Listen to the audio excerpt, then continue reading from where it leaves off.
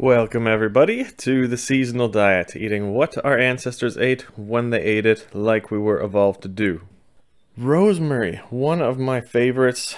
I like it in food as flavoring, and there is also a long history of the medicinal use. It's native to the Mediterranean, but it can also be found in other parts of Europe in our ancestors' diets.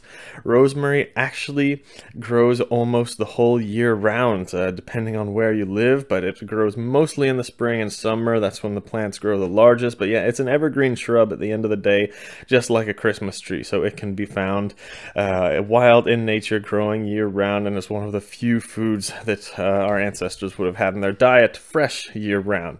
It's actually one of the oldest plants we have written records of humans using. It was found in old cuneiform tablets from 5000 BC, so that's 7,000 years ago. We don't know much else because not much written records were kept at that time, of course, but we do find traces of it being used in as an important tool in the Egyptian mummy burials. We also find records of it in the European folk tradition up until a couple hundred years ago, and even today. So it could be a very ancient like funeral practice dating back to when we were all one people. I think even in folk tradition in Australia they still use some rosemary at funerals.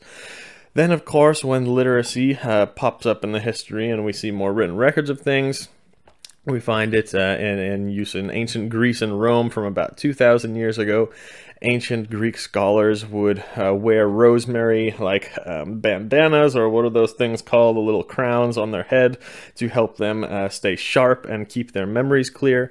Rosemary was also burned in study rooms to purify the air and keep the senses sharp.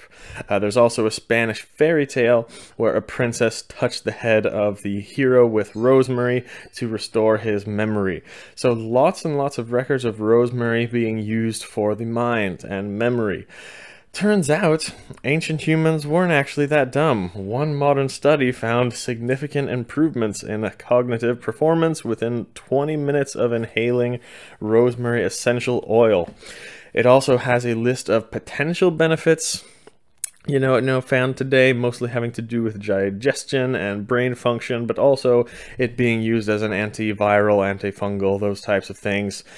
And nutritionally, it does not have a whole lot of vitamins and minerals like we would find in other herbs, but it does have something called phytochemicals, which are really great for the health. So that is definitely something that is scientifically proven that they've done studies on.